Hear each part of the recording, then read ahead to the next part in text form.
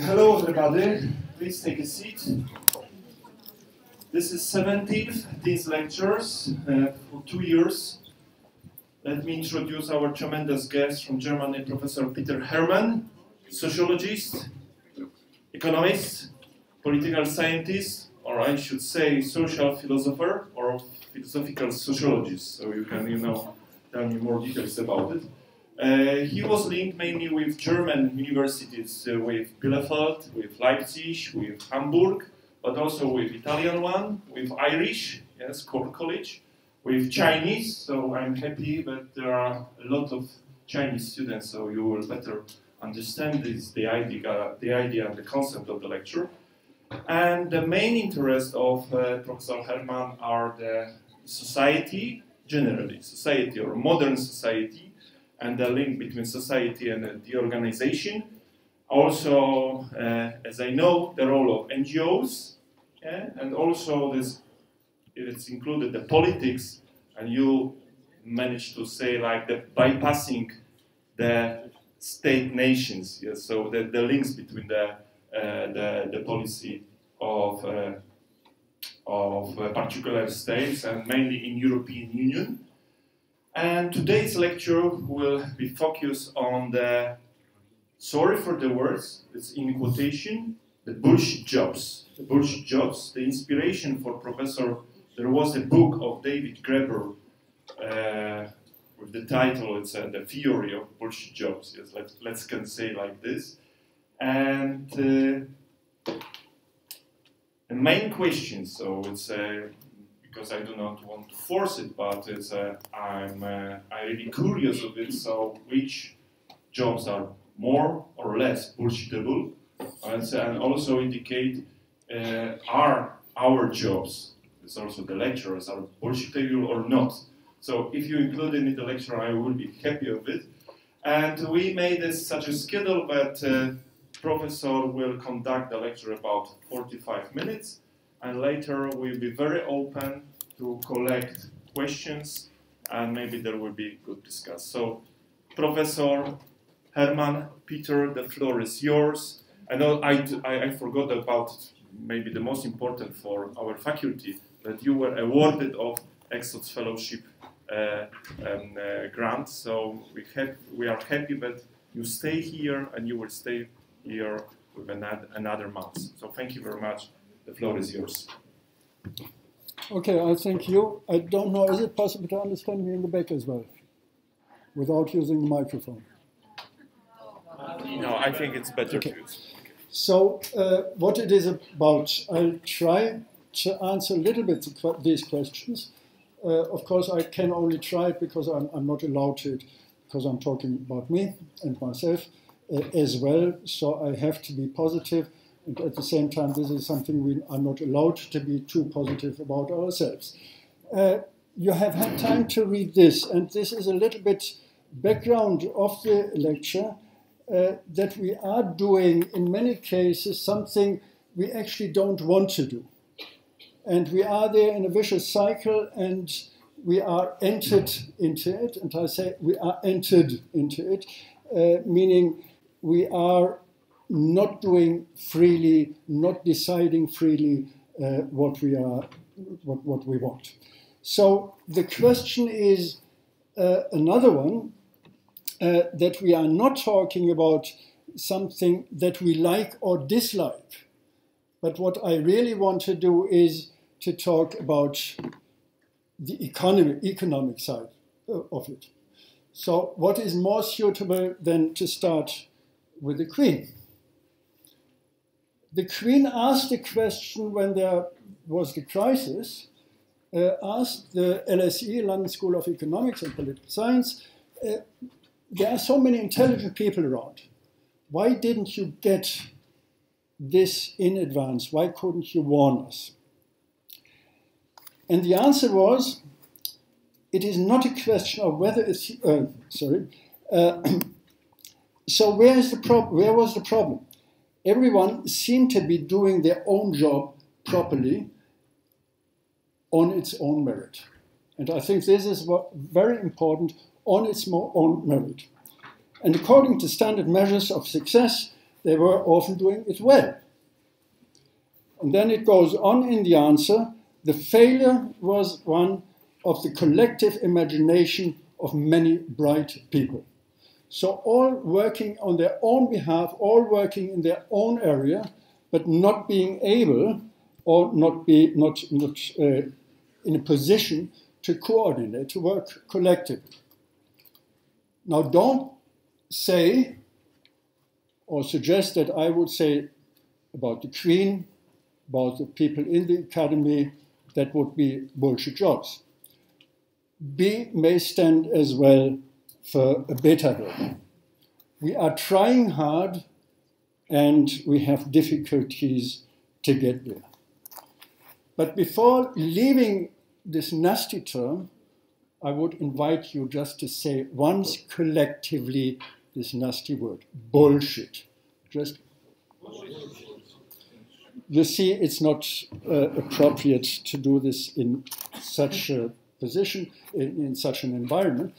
But the definition of it by Graeber, by David Graeber, is a bullshit job is a form of paid employment that is so completely pointless, unnecessary, or pernicious that even the employee cannot justify its existence.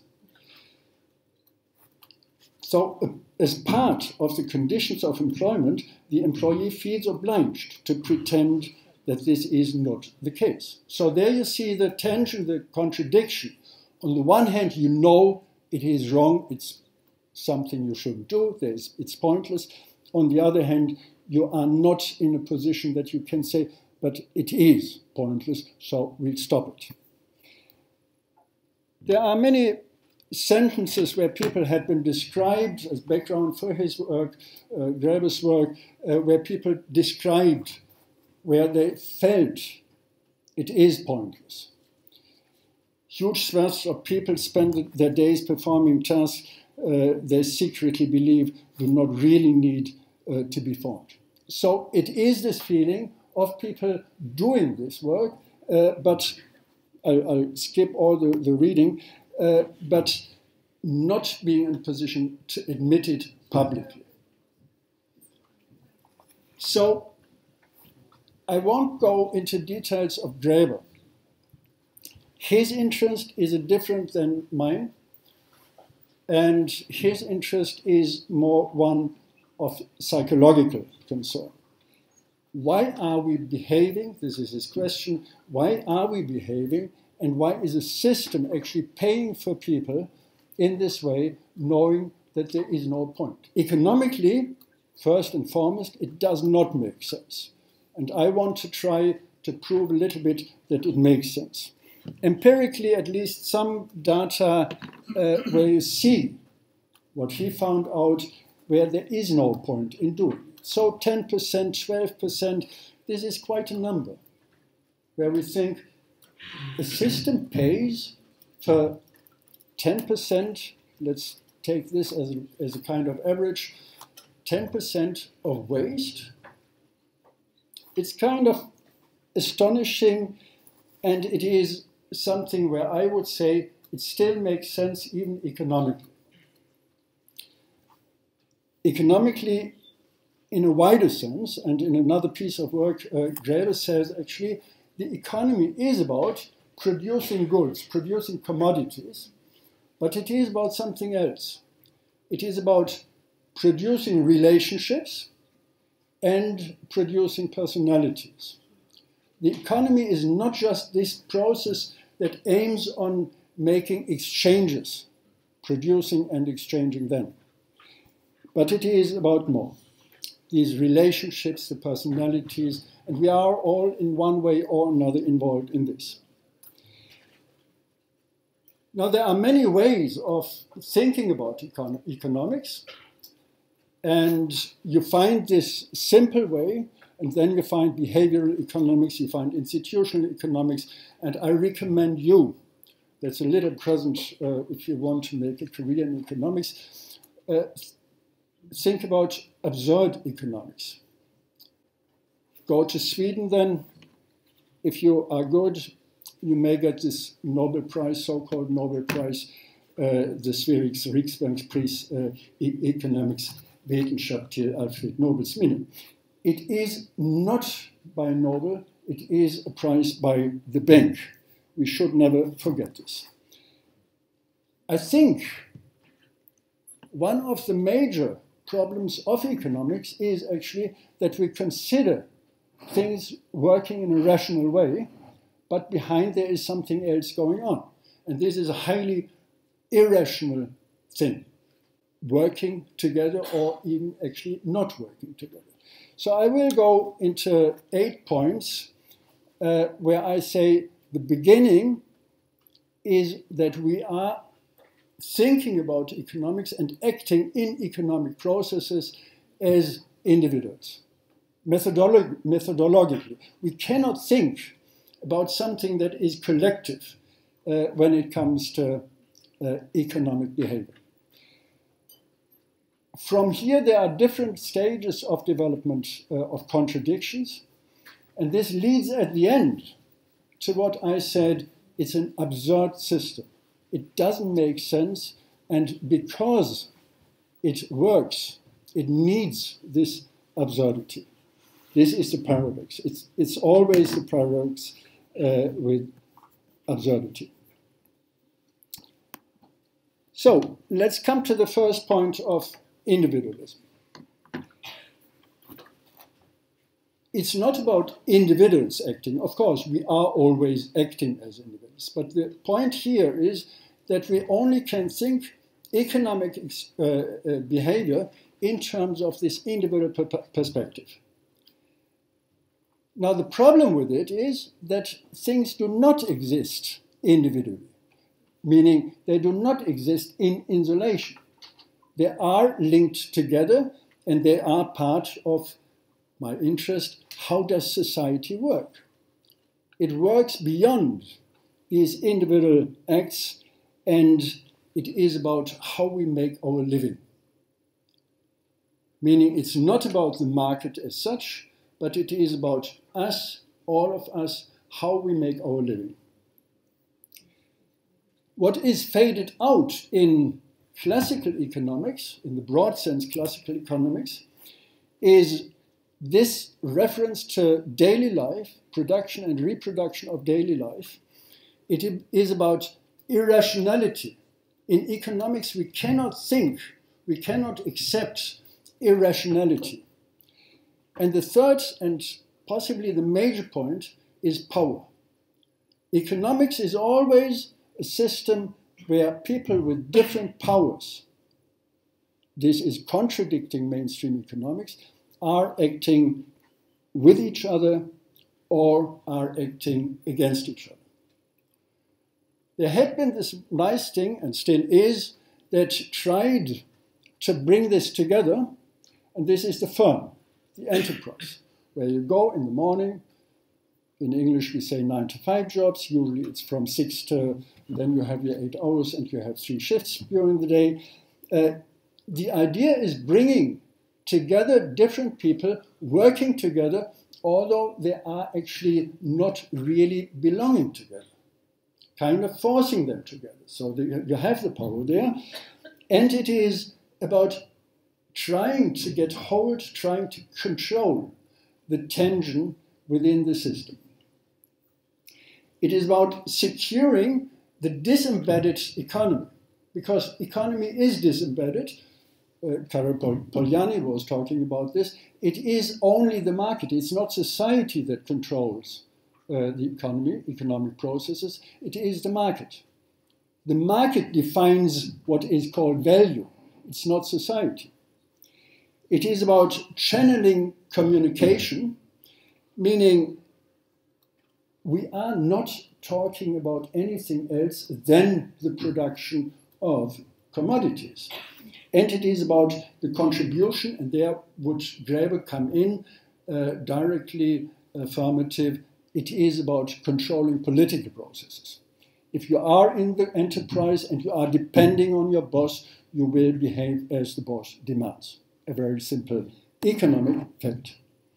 So let's move from there to the second point.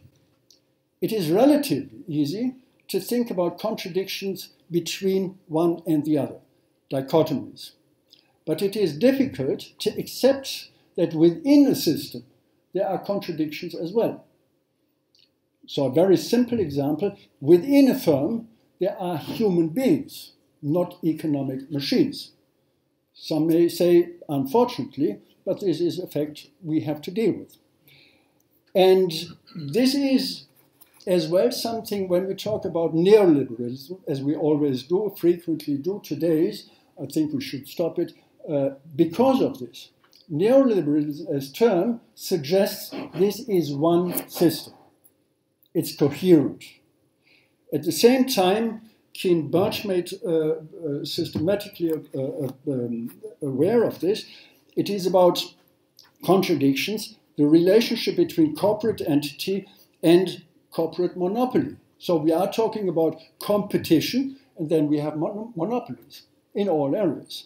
Then we are talking about the increasing propensity towards rentiership over entrepreneurship in an economy supposedly based on market dynamism. So it is another contradiction.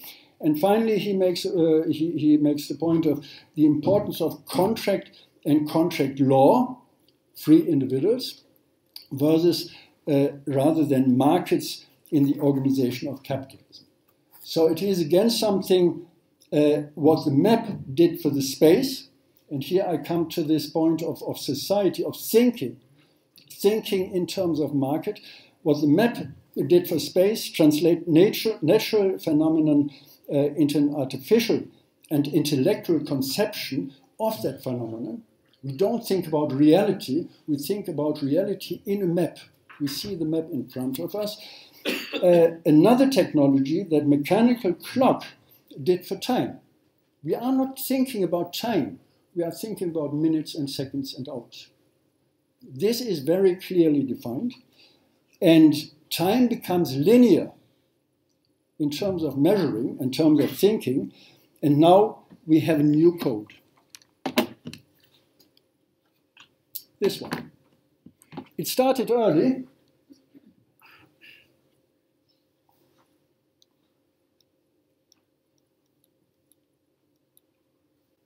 I'm not able to use this technology. It started early with the Morse code.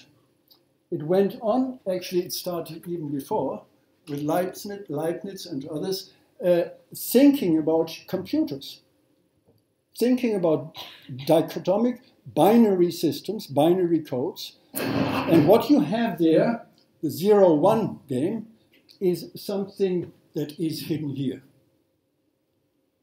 That is hidden in the punch card and that is making our computers work. And it is something that makes our brain work. We are thinking in dichotomies, having a job or not having a job, and having this way of communication. Postman comes to the conclusion that this introduction in terms of a mass communication was leading to introducing on a large scale irrelevance, impotence, and incoherence.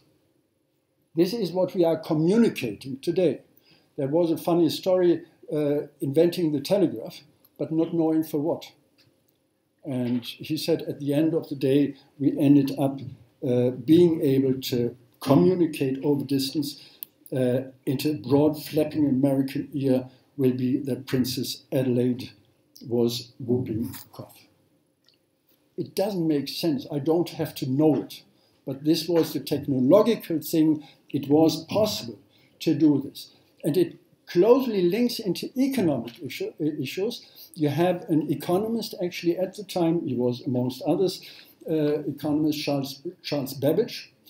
He said we have to introduce this division of labor, fragmentation, into the economic system, division of labor, which means increasing productivity, and this means we are able to cut cost.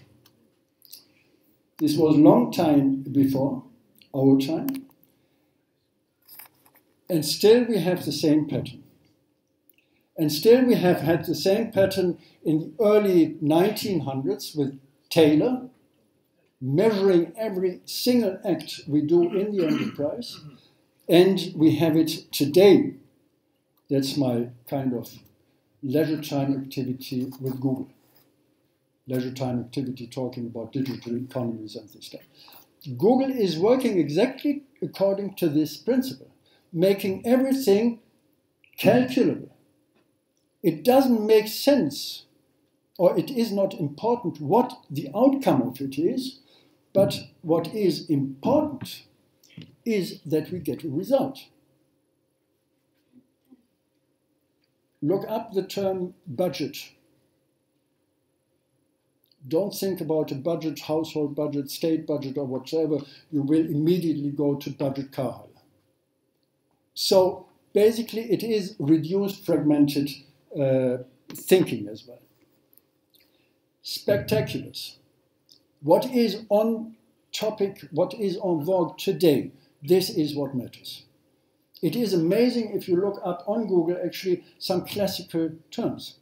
Ariadne, a heavy metal group, I think. Ariadne is not about the Greek ancient mythology. So it is in this way looking at what is en vogue, what is spectacular. And this is as well the economic thinking, what is spectacular. Ireland, it had been mentioned, I came from Ireland, I was there during the boom phase. The boom phase was obviously spectacular, and it was obviously doomed to fail. There was no point in developing a sustainable development on perspective on this ground.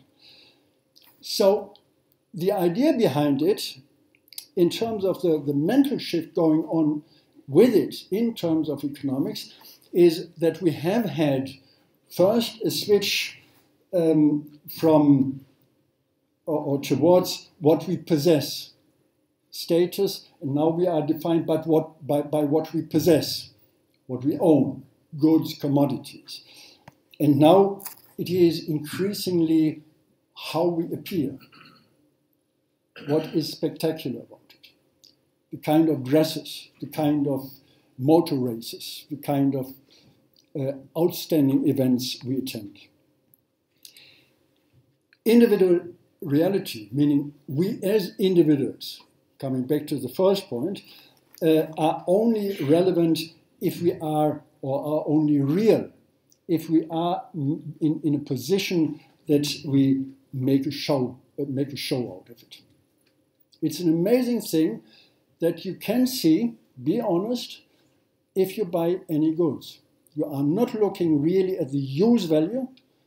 You are not even looking at the exchange value. Is it cheap enough or can I afford it? But what you are looking at, what we are looking at, is in many cases, does it look nice? Is it fancy? These things. These are relevant. Now we have with this an amazing variety of products. But at the same time, we need some reinsurance. We need something where we are looking at eliminating, basically, this security, this openness. So we are as well, and this is a very crucial point, looking at economy always being a matter of the economy of time. How do we spend time? For what do we spend time? And where do we have actually time available? Free time. Whatever this means in terms of the content of it, what we do with it. Now I could go on, it's actually an interesting thing. If you look at people who don't know our concept of time, who are thinking time in a different way, not in a linear way. It's an amazing thing, long stories. And the problem is really what shows our relationship to time. It is everything is commodified. This is the central point of reference. Again, this fragmentation that comes up again and again, that is actually allowing or limiting the space for action. And it is about this reduction of diversity. Industrial production, and we always think you can buy everything, there's so much on the markets, it's amazing. You go in the shop, you are standing there half an hour in front of the shelf and you don't know what to buy. You have to decide. This is what happens in reality. It's a huge reduction of diversity. Industrial production means streamlining. You cannot deal with diversity, and even more so, you cannot deal with derivations. If something is not according to the line of production and to the line of advertisement and to the line of consumption, then you are in trouble. So this is about diversity and actually the fact that it doesn't really exist. And then we come to what I said, it's the sanctification of the profane. Sanctification. There is something in this word, pun as well. It is actually suggesting that whatever we are doing is something we are doing according to scientific rules. And this is this holy thing, this is this saint thing. Whatever we are doing is, or the problem behind it is the division, the separation of the metabolic character, meaning of the real character of production, on the one hand, and on the other hand, the question of use value, of concrete work, of concrete labor. What we are doing, you all heard about this term alienation, is highly part of this. It's not just a psychological process, although it is of course involved, but it is about this alienation in terms of the separation of what we are doing.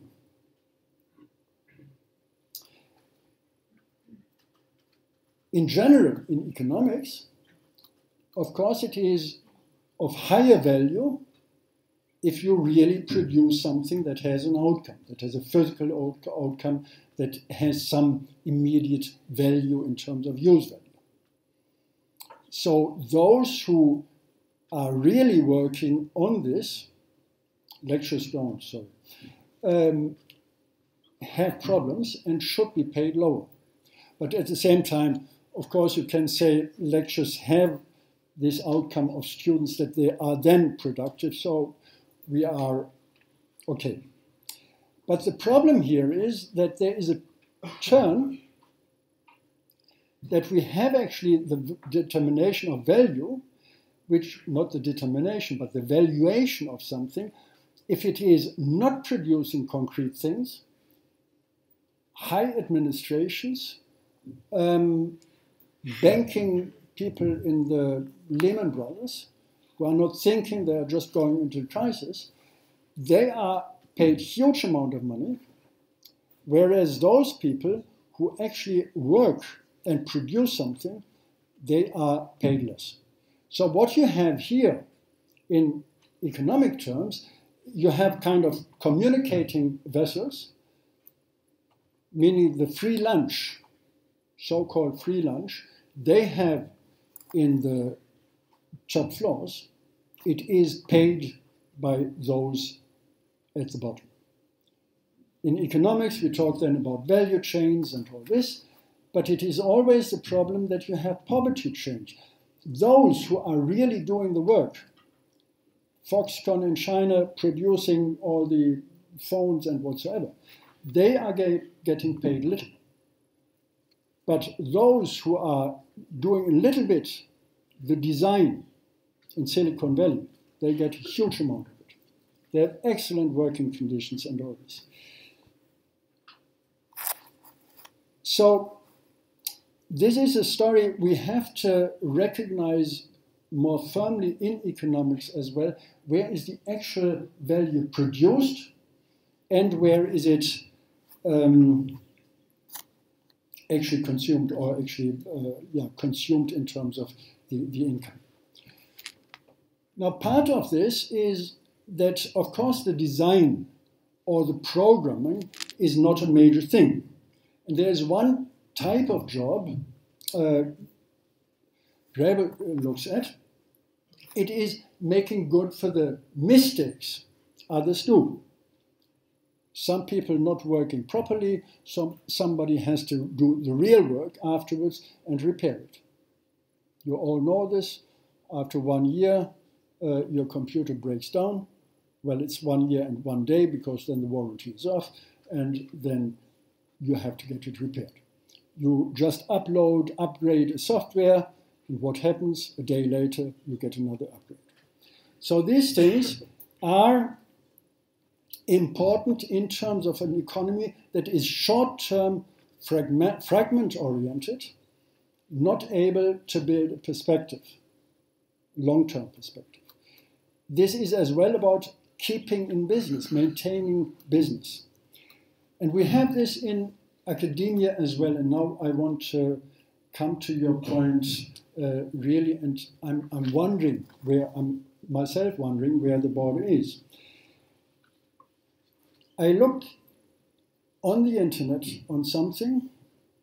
Well, first I had been reading something, a reference to something: as more useless gadgets we have, as more useless people, economically useless people we have. So this was Erich Fromm referring to Marx. I checked in Marx, didn't find what he was talking about, read the entire 3 volumes, was hugely interesting, was really exciting to read them again. That's the Capital. And I read them again, I say. Now the question is, I enjoyed it. It was really great. I found something interesting as well for this lecture. But is this a job that is necessary? Or shouldn't we consider that Mr. Fromm should have made proper reference? Now this is something perhaps not really important, especially as I enjoyed it. But it is relevant as well when we look at something else.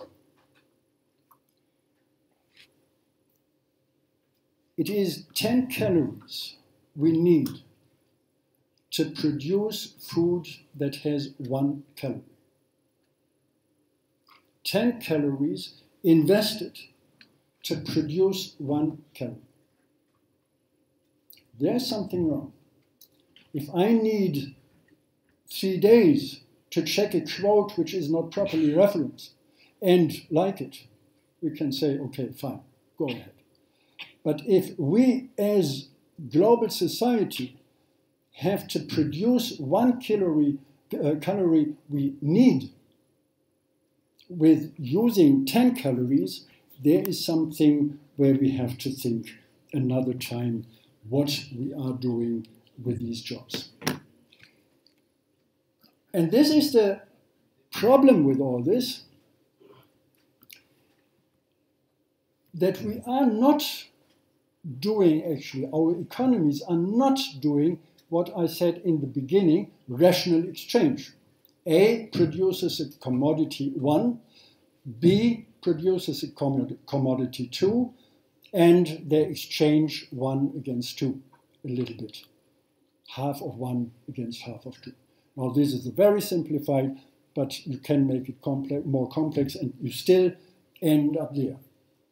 This is the idea behind our economic thinking, but in reality then you have the, I quote here now, thus for example, the exchange value of a machine is not determined by the quantum of working time which it replaces, but by the quantum of working time which is worked up in itself and which is therefore intended to produce a new machine of the same kind. So you don't exchange goods, you don't exchange values against commodities. You don't exchange commodity against money against a commodity, but now you exchange some abstract values. They are not interlinked. And it still works. So we are not talking about exchange of use values, but we are talking about the exchange of abstract values. It is kind of interesting in terms of looking at this absurdity. We know it cannot work. And this is why we always run again and again, every 10 years or something like this, into a crisis.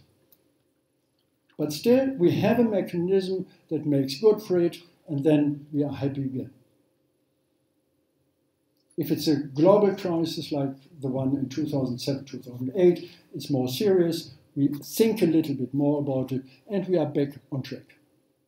Ireland is, again, this glorious country, and I know I have to write some reports there regularly. I know it doesn't work. Precarity, unemployment, foreign direct investment, which does not bring the money back to Ireland. Apple owes 14 billion tax payment. These are things that cannot work. And there we have the equivalent, and this is important for me to understand this, the equivalent between fragmented production, fragmented markets, uncoordinated, and as well fragmented identities. My identity is this jumper. My identity is this jacket. My identity is this computer. My identity is this car, even if it is the car which I gave away because I don't want a car anymore. So this is our way of thinking, and this is even more so getting important with the difference between material products and non-material, non-tangible products. This is, we are made up, we are making ourselves up with ideas. It is amazing that this increasing, that if we observe this increasing distance to the materiality of goods.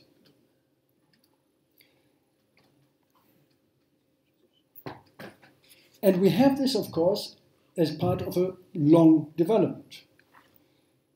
Clark Collin was working on this, and the economists know immediately what I'm talking about.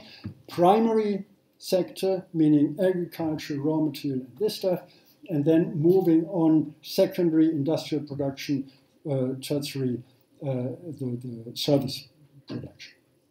And then we are going on, getting more differentiated at the end, but we lose this contact, if you want, to the soil. And I'm not pleading for any retrospective celebration of the good farming. This was the real and only work. But it is something we have to keep in mind, and it is something keeping in mind as well, Veblen writing about positional goods. The goods define our position. And this is about the self-destruction then.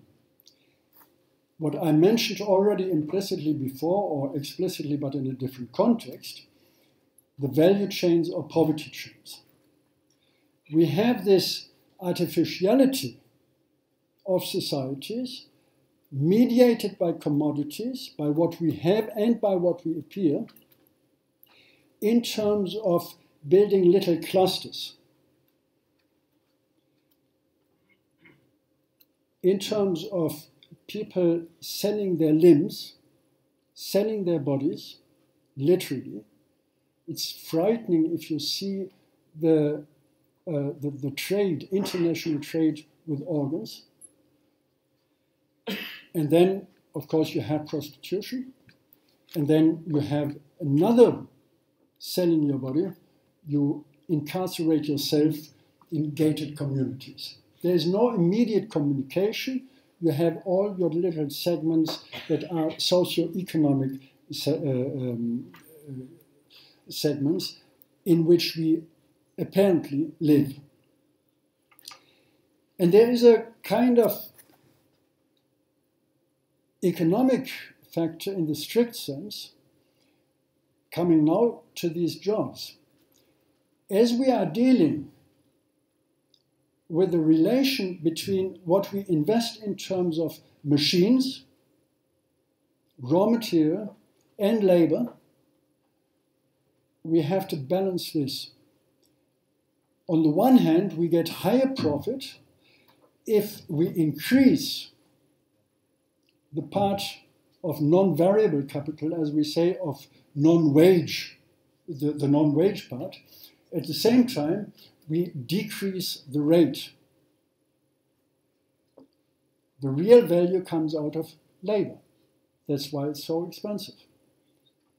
And there is this paradox of if we reduce the investment to such an extent that at the end we don't have any laborers anymore, we have to get some laborers. Doesn't matter what they do. Even if they are sitting around, what Graeber talks about, sitting around making games, at least it is, in terms of investment, a positive thing. And there we are with this absurdity that we are not looking at the reality, but we are looking in economics indeed at equations and figures, and we are calculating something that is detached from reality. I mentioned Google before, and there you are, what Google says. It's not what I say. It's not what critical researchers say. Google Silicon Valley headquarters, the Googleplex, is the Internet's high church, and the religion practiced inside its walls is Taylorism. This is not what they say. The company, says CEO Eric Smith, is founded around the science of measurement. Full stop. That's it. It's not about values, it's not about needs, it's not about anything. It's about measurement. It's striving to systemize everything it does. We try to be very data-driven and quantify everything, as another Google executive, Marissa Mayer. Going on, and it is this kind of so-called rationalization that we find. We are not thinking about reality, we are not thinking about what people need. We are thinking simply in what is called algorithm, and nobody really understands because they are relatively complicated, but they work. And they bring us somewhere. And they always bring us somewhere into these situations we have to decide in advance without having measures there. For instance, the famous case of self-driving vehicles. What is the decision if there are three, what did I hear yesterday, a case again, 3 pregnant women with a pram and 3 old people? How should you program the car to behave?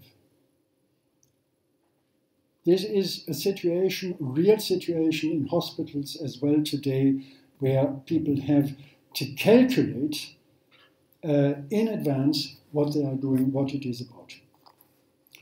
Now, coming back to ancient mythology, Ariadne's thread. That was a way out, holding this thread and finding the way out of the labyrinth. A princess, of course, involved. It's always nice. And a hero then being saved by the princess. We have another Ariadne. It's not the heavy metal or something like this band, but it is in logics as well the same principle. logics and IT. It is the way of problem solving where we actually make a diary and decide on different steps, fragmented steps, A and B, how do they behave together, B and C, C and D, and there we have a complex field where we have this thread at the end, which is calculated and which is composed of individual calculations.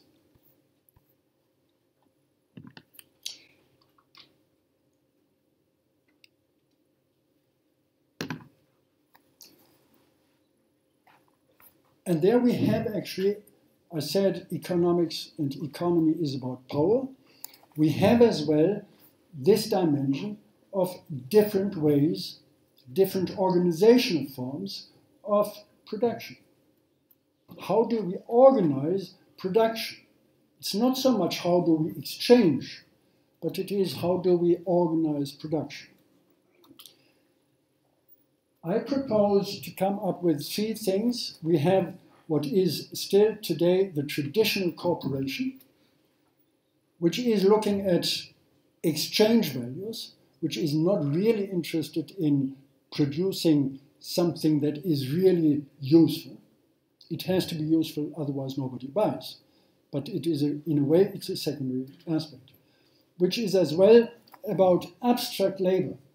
I'm not interested what you do, I'm not interested how you do it, but I'm interested in the abstract figure of this abstract labor. Then we have the independent work, the SMEs, the workshops, and possibly as well these Uber driver and things like this, so-called sharing economy, where we have directly negotiated values and concrete work. Although with this direct negotiation is, of course, something, can you really, or do you have the power to directly negotiate? And then we have the cooperative sector. We have increasingly a discussion on commons, where we can say this is about use value. And the use value is about producing something that is concrete, but as well, it is about consciously including this reference to relations. We look for working conditions, not to increase profit, but to have relations that are valuable for the people who are working there. Now it goes on, and it would be important to look at the details in a further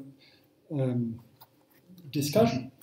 The really important point here is at the end. The first cooperation is looking at prices. Second is looking at value in terms of production. And there is in English language the differentiation between value and values.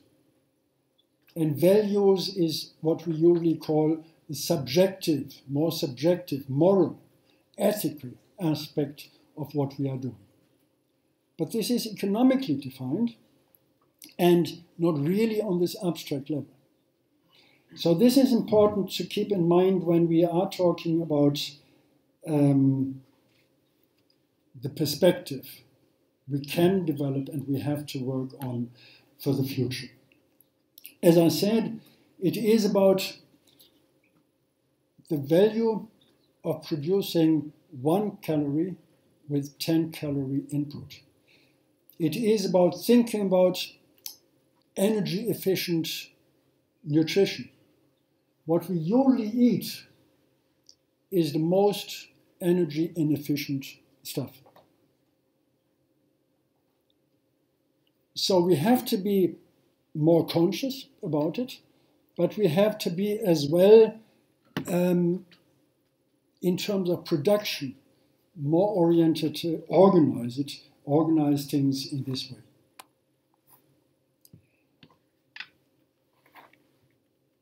The pancake people. This is, we are spreading out, it's by Herrmann, I think, a quote, we are spreading out, but we are getting flat. We know more and more in terms of we have access to more and more information, but we are not really in a position to deal with this information.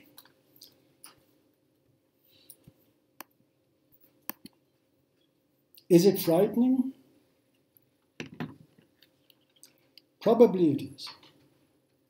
This is where we are at, and this is what we appreciate. Not seeing, not hearing, and not speaking.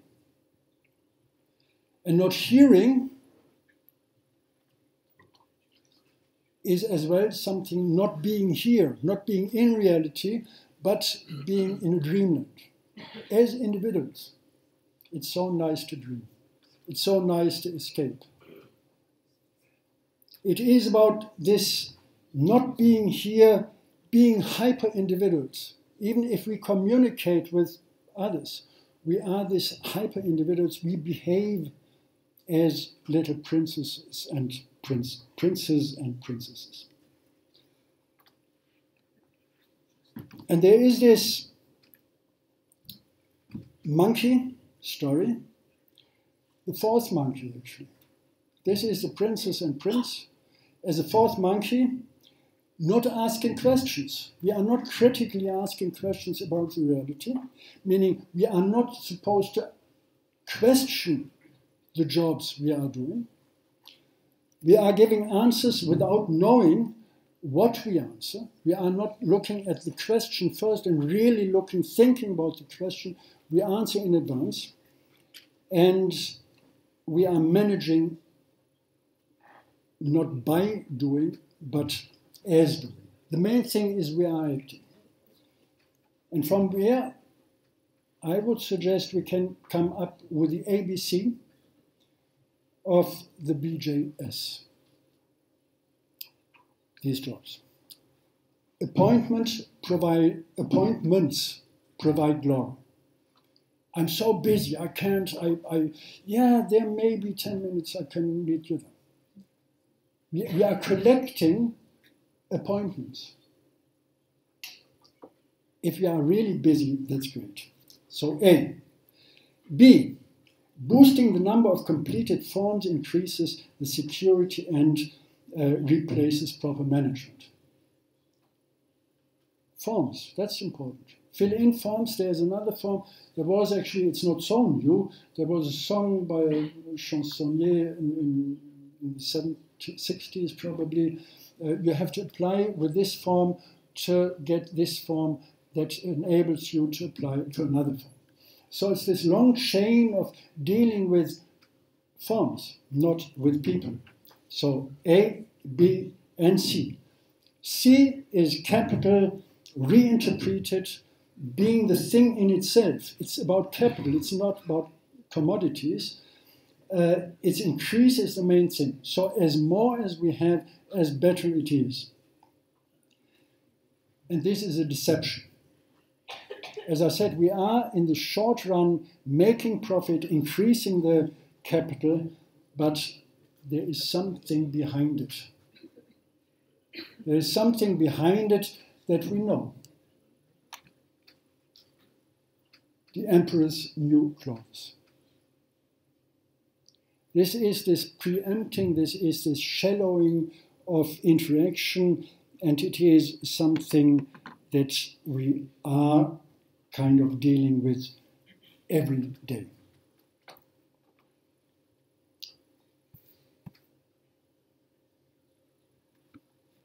It is, as I said, about economics, and as such it is about power, and as such it is as well about civil courage. And it is here where you come to this point, it is much safer to celebrate civil liberties than to defend them. We are not talking about it in public. Everybody individually is kind of aware of, well, is wrong. But to stand up is a difficult thing, and to be able to be public about it and to engage publicly about these things is actually dangerous. And it is really dangerous. You may be torn in part. Thank you.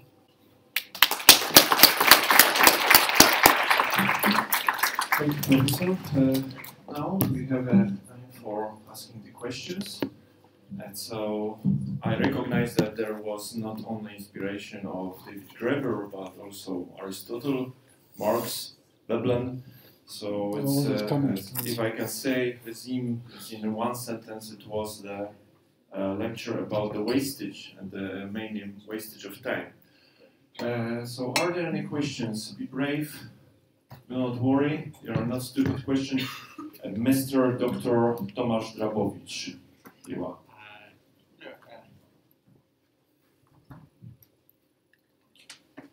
I have actually, first of all, thanks for an excellent lecture, which definitely wasn't a bullshit job. And I'm not ingratiating. But I have two questions for you after hearing. One is more general, one is, I think, more concrete. The concrete is quite Leninist. What is to be done? So whereas I might agree with your diagnosis, and especially that part about growing bureaucracy, the information overload, then my practical question is, how do you ended saying that it's better to, it's easier to celebrate the freedom rather than defend it. But then how do we change the relationships in which we are entangled, so that we don't lose our time on engaging in bullshit jobs. So that's the concrete question. The more general is something you told about the excesses of hyper-individualism that are inherent in contemporary world. And my question here would be, okay, and who decides what is the excessive individualism? What's hyper-individualism? And don't you think that without addressing that question, we might end up not addressing very important power relationships? Yes, because those who can legitimately decide what is an excess of individualism have power over others. So that's my two takes. Professor, up to you. If we can collect the questions, then later you will sum up. Yes, I think it's a good idea. Professor Konecki.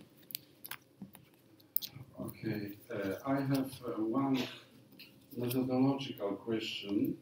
This is the first question. You said at the beginning about not needed job, yes? But for whom? And how you defined it?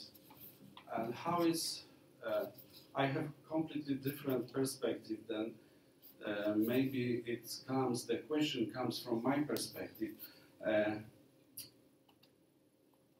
We can say that my job, for example, my job as a sociologist is not needed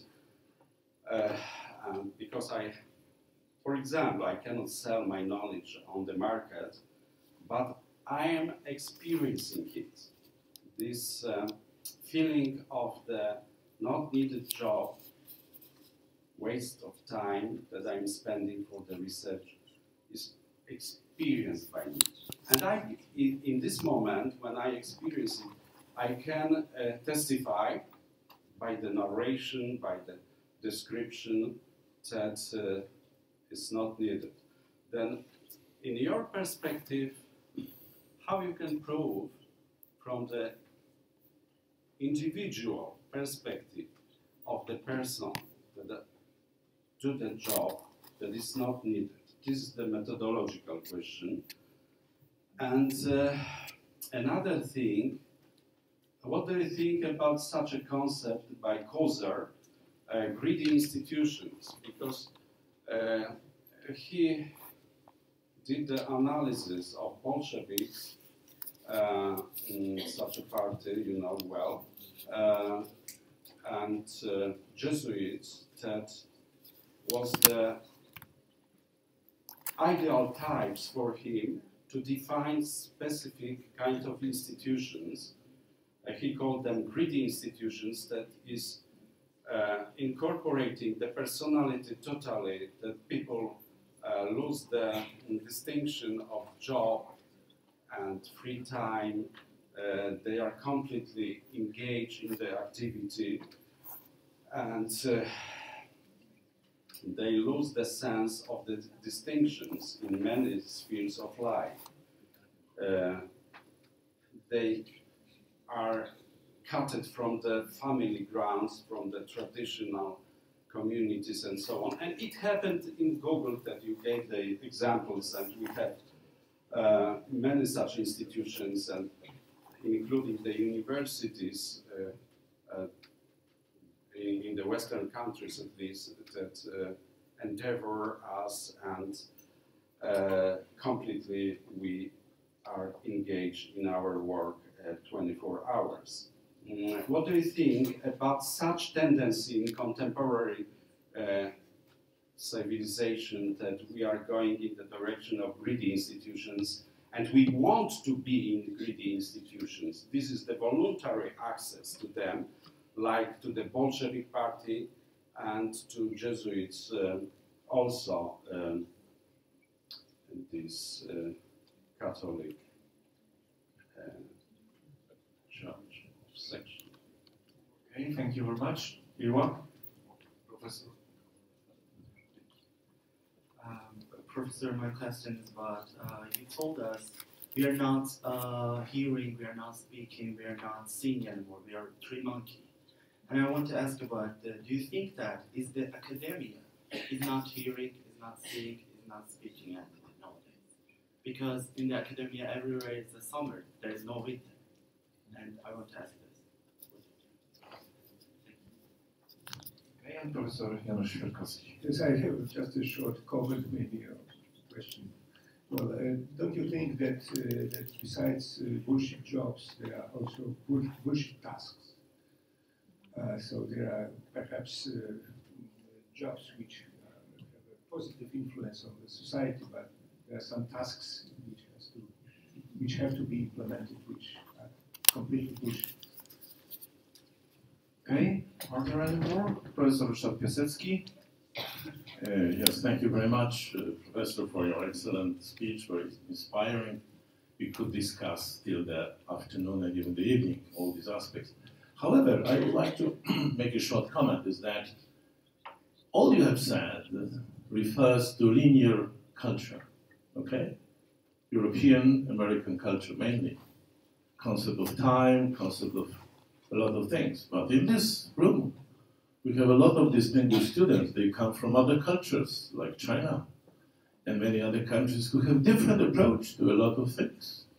And this is maybe we should also take into account that the West is not necessarily winning now the whole, I would say, game in the world. As you know, maybe the latest book of Mahbubani is saying that the West has already lost, and now Asia and Asian values are coming back. So maybe we should make it a bit relative. All you have said is linear culture, maybe European and American. Thank you very much. Okay, thank you. The last question, Iwan. I have a question in terms of that people are afraid to speak, are afraid to see the truth, are afraid to hear what's going on in the world. I have a question, why actually people fear to do that? Is it because they want to avoid the reality, or is it just easier to not tell the truth, that they're wasting time, wasting assets, they're wasting all their energy in doing things that do not change the world? Okay, thank you very much. There are the questions enough for conducting the next lecture. But as you said, that we collect the appointments, so we have, the time, as our time is limited. But the last quarter is yours, and thank you for it if you managed to have enough time. Well, starting with the easy or simple one, I definitely agree, and I don't really agree with Graeber. There are some interesting points where I agree. He has a different approach. I definitely would go for this. There are these as tasks. It is about an economy that defines tasks that are there just to maintain the system. They don't make sense, and they don't make sense. One point is that we are not talking about it. Why aren't we talking about it? We are not questioning. There are psychological aspects as well, and it's easy to criticize somebody somewhere, and it's difficult to criticize somebody who is immediately in front of you. But leaving this aside, we are not questioning, and we are not able, probably, to question the fundamental issues. And there I completely agree. Before I had been coming here, I worked for 2 or 3 years in China, in different positions, in different places. And you find many, Giovanni Arrighi, for instance, saying there is this turn, but he says Smith in Beijing.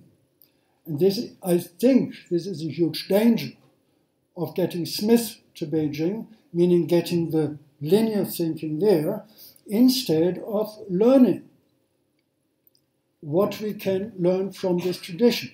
Now, I would not say this is a great tradition, we just can take it and get it here.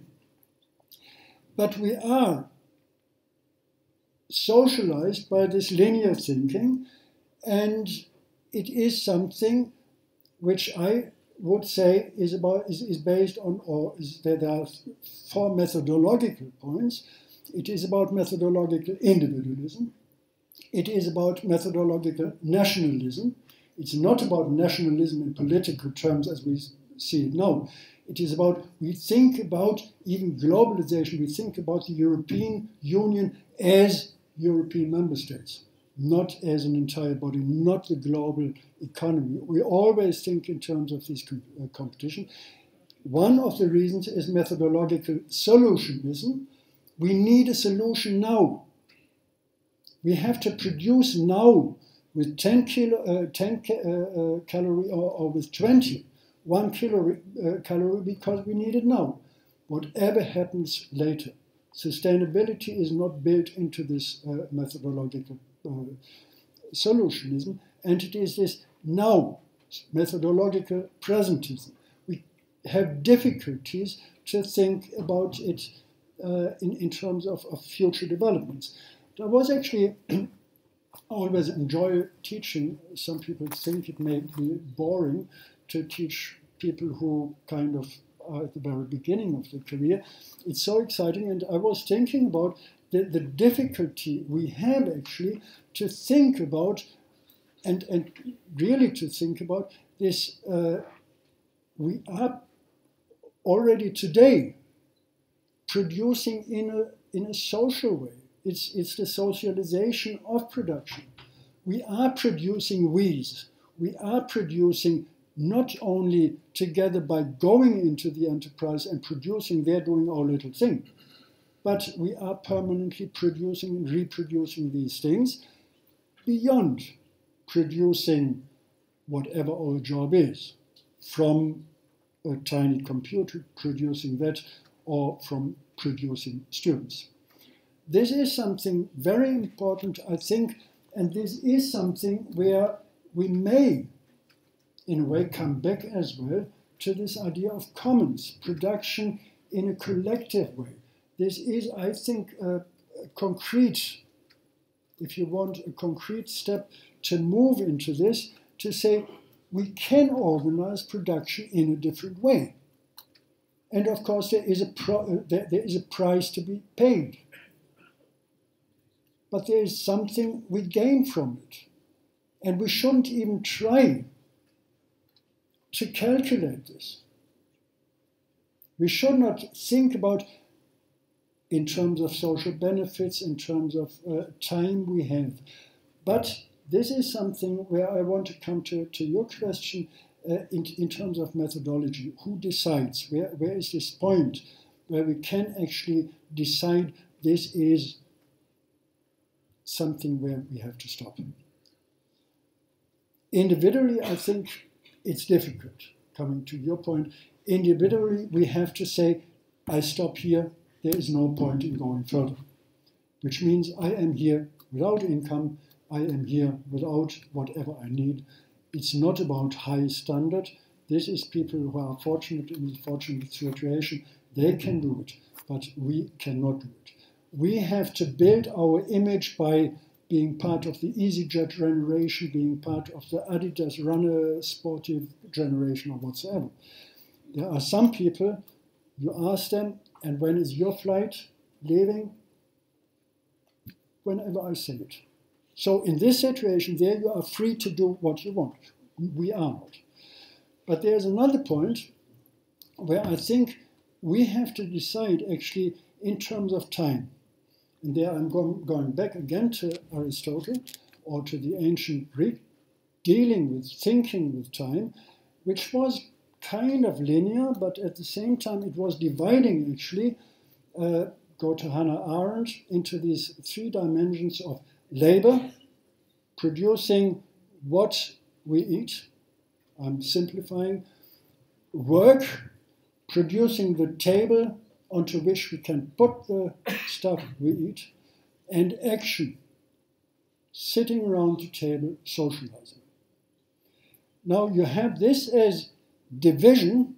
The slaves had to do the labor, and the philosophers always wanted to be philosopher when I'm in Athens, walking around, philosophizing and action. Now the question is how not to divide it. The one is doing the labor, the other the action, and some people in between the work. But to say whatever we do contributes to, if you want, a redistribution of time. I quoted this. Time is the ultimate measure, the ultimate reference point of production of the economic system. And this means time in terms of distribution. What do we have to do? And where are we actually producing leisure, if you want to simplify this term. And this is something where I think, yes, of course, being sociologist, sociology is important. But it is limiting its importance when we come actually to these three monkeys and say, the story I have to do is just to stay in the job, getting there, doing whatever I'm asked to do, whatever the result is. Critical research is needed. Again, to your question, Thomas, we need the conditions and we don't have them. So we are caught in something, I made this reference at the end to Bansky's shredded painting. There's something to conclude with. Hannah Arendt said, not cruelty is the attribute of tyranny, but the destruction of the public political realm, monopolized by the despot by claiming wisdom, or based on thirst for power, i.e. insisting on citizens looking after their private concerns. This is what you do, individualism, and leaving it to him, to the tyrant, the ruler, to take care of public affairs. I think it is very much about gaining in production and gaining everywhere public spaces, regaining them, and being able to define our goals, not as an individual, but in discourse. And this is not just about talking. We talk too much instead of really engaging in debates, as well, and possibly even especially in academia.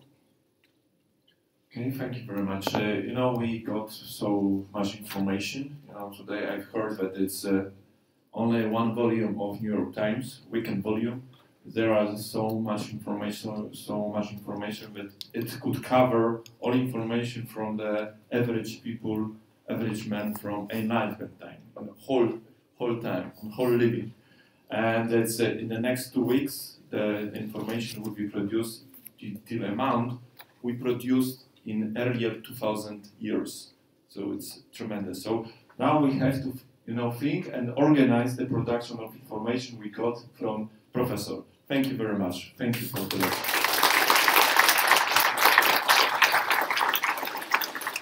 the